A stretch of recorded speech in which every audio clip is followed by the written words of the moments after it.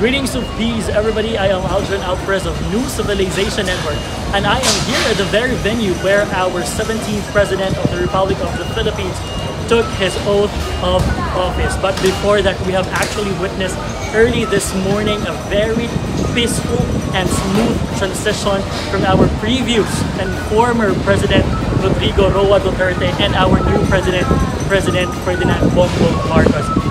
And this very venue, our new President of the Republic of the Philippines delivered his inaugural speech. And what struck me about that speech is the line, "Yung pangarap nyo ay pangarap ko."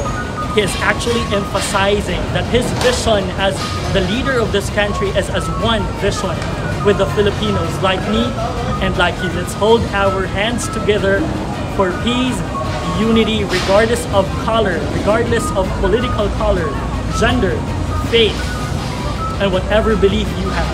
All we have to do is to unite as one Filipinos to achieve peace and new civilization. That has been Aldrin Alvarez for New Civilization Network.